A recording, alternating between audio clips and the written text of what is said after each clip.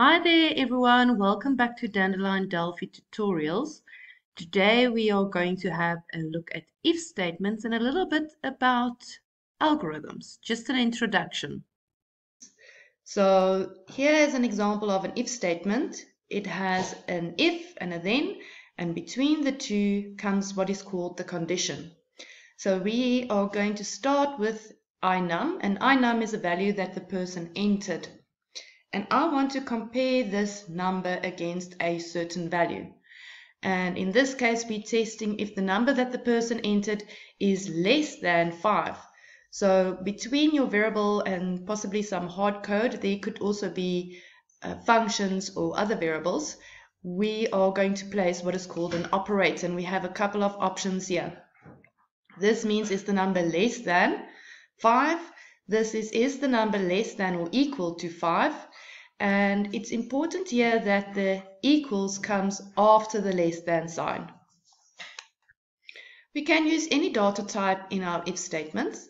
So as long as what is on the left and the right of the operator is compatible. So I can put a string here and say that let's say the person entered a password and I stored it in S input.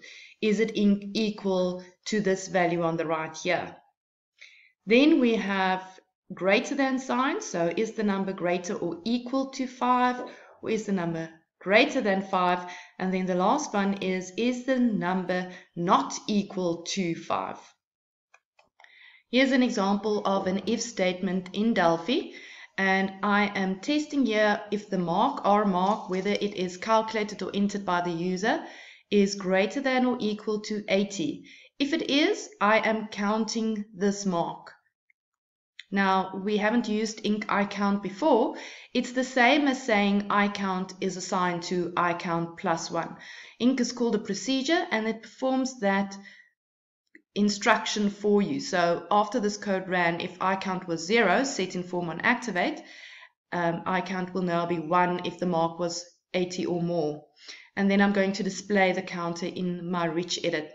Now, because this if statement has more than one line of code that needs to be executed, while if the statement is true, I need to group these two statements with a begin and an end. I recommend that after every end, you just put a comment to indicate who does this end belong to. So this end belongs to the if statement. Later on, you will have multiple ends underneath each other, and it's important to understand which one belongs to which structure. Then I have an else. So the else says if this statement is not true, that means the mark was less than 80. This code at the top will be ignored, and the code underneath the else will be executed. Now, you know that every line of code ends here with a semicolon, but here is an exception. The single line above my else, in this case it's the end, does not have a semicolon. So this is seen as one long line of code by Delphi. So in my else here, my else also has more than one line of code, and therefore I have a begin and an end. And here I'm going to tell the learner to try harder if they were working for an A, and I'm displaying their name in the rich edit. And next to my end of my else, I'm putting a little comment just to say this end belongs to my else. Note that your if and your else has their own set of begins and ends. They don't share a begin and end. Here is another way of how we can use an if statement. And here I've used the length function you've used before.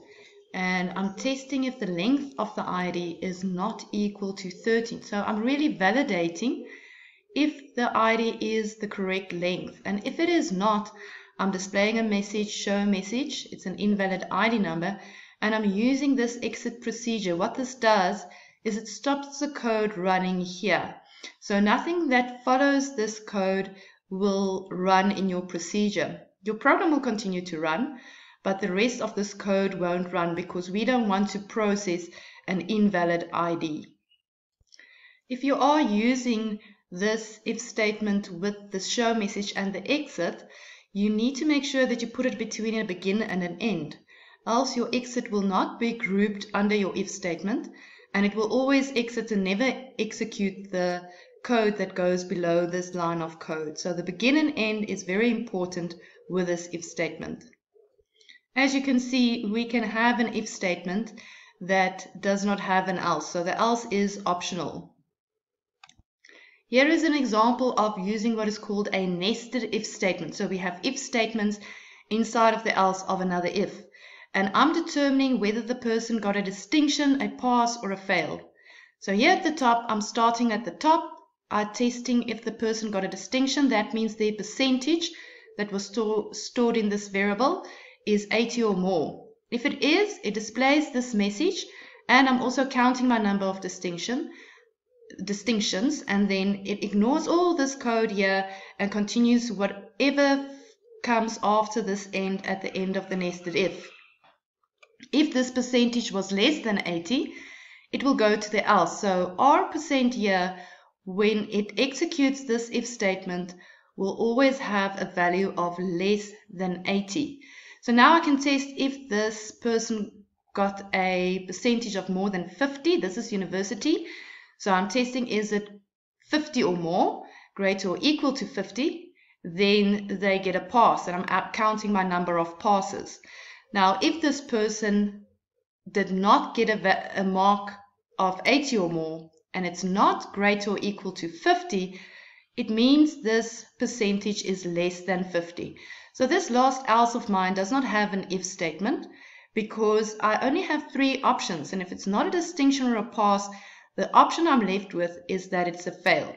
And here I'm also counting my failures. What you see in front of you is an algorithm, so it does not contain actual code.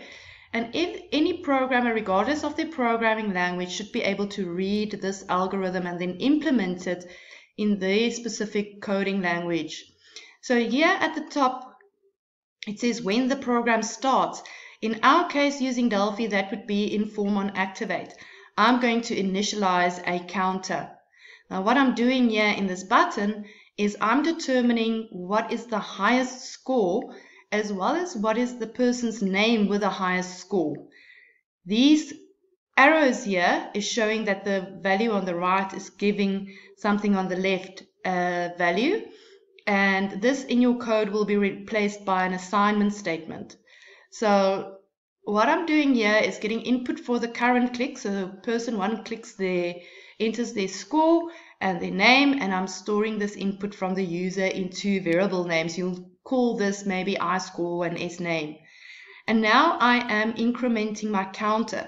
I can use inc iCount, but I've just reminded you that if the counter is on both sides of the assignment statement, we need to initialize it, and that we've done when the program starts. So what I'm doing here is I'm making the first person the person with the highest score. So far, it's the only score entered. So therefore, it is the best score. It's like being your parents' only child. You are both the best and the worst child you have because you are the only one. So here, when I have the counter is 1, that means that it is the first person entering a score.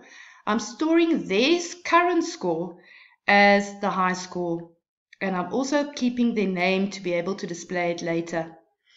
So since this is a nested if, when the counter is 1, it will only execute this top part of the code. The next time that the button is clicked, a new score is entered, a new name is entered, but now counter will be equal to 2. So my if statement is testing if the counter is 1. No, it's not, because it's 2. So from here on, it will always go to my else. And in my else, I'm testing if the current score that the person entered is higher than the previous score stored in my variable high score. If it is, I'm storing the current score as high score and the current person's name as high name. And so it will continue to calculate the highest score until I'm done. And now I can display here at the bottom, I can display the person's score as well as the name of the person who had the highest score. Another operator that is often used with if statements is the in operator. And the in operator is quite handy, but what is important to remember is the in operator can only make use of ordinal values. Now, ordinal values are either integer or chars. And in this case, what I'm doing is I'm testing if inum is either a value, so is it in the following set of numbers. So is inum equal to 2 or 5 or 21 or 30? It's another form of validation. Note that in uses the square brackets to indicate the values that inum can possibly be. I can also check a range of numbers, consecutive numbers. So here I'm testing if the number entered was in the range 8.12. Note there's just 2 dots. And this means is the number a value 8, 9, 10, 11, or 12. I can also test if this number is not a value from 8 to 12 by doing the following. Here's an example of if it's not a value from 8 to 12. Now what I want you to note is that there is round brackets here. You can see them going blue now for the not. So the not says if this statement here is not true. So I can use this if statement to test if a value entered. We will have some input for inum above this line. This is just an example for you. And to test if the number is a value from 8 to 12. If it is not, I can display a message and exit my procedure. This is now your time to practice. So open your example program that we started in the previous lessons. And in the button, click Add the code to achieve the following and test your output to see if you get the same output as in the example here. Press pause. I'll soon show you the memo. The first part asked us to test if the length of the cell phone number is valid. We needed a cell phone number that contains 10 digits. Now you've stored the cell phone number in the first lesson as a string. So we can use the length function to test if the length is not equal to 10. Then I display a message and I exit the procedure. Remember your begin and end here for this if statement. The next part is asking to test if the mark is a valid mark. And valid marks were values from 0 to 70. In my in operator, I'm testing if the value is a value from 0 to 70. And I'm adding a not here in the front, remember the round brackets, to say if it's not a value of 0 to 70, display a message that it's an invalid mark, and then exit the procedure. And here's my nested if. So I'm determining whether the person got a distinction, pass, or fail. I start at the top, and I'm testing if the percentage that I calculated before is 80 or more, then it is a distinction, and I'm storing distinction in SPass so that I can display it later. Then, if it's not 80 or more, I'm testing against 50 or more, and that's a pass, else I'm storing SPass as a fail. Here is your time to practice again. What we want to do is we want to calculate who had the highest and who had the lowest mark. And this part of the code needs to be added inside of your button click. And then once you have completed that, in the summary button, I'm going to display highest and lowest. It is important that you store these variables for highest and lowest names and the mark. You want to store them as global variables so that the value can be retained in these variables from one click to the next. Push pause so that I can show you the memo. And here is the memo. So I am testing if it's the first person. The first person becomes the highest and the lowest values. And then from the second person, I am testing if this current person's score is higher than the previous value that was stored in R high. If it is, I am storing their name and surname. And then in this nested if statement, I am then comparing their score to see if they might be the lowest one. And these values, R low, S low, R high, and S high, can then be displayed in your summary button. Here in your summary button, you will see I have the values displayed there of the highest and the lowest. Please remember to leave some comments if anything is unclear or if there's anything else you need to know. In my Dandelion Delphi Book 1, you'll find many activities that will help you practice the if statements. Hope to see you soon.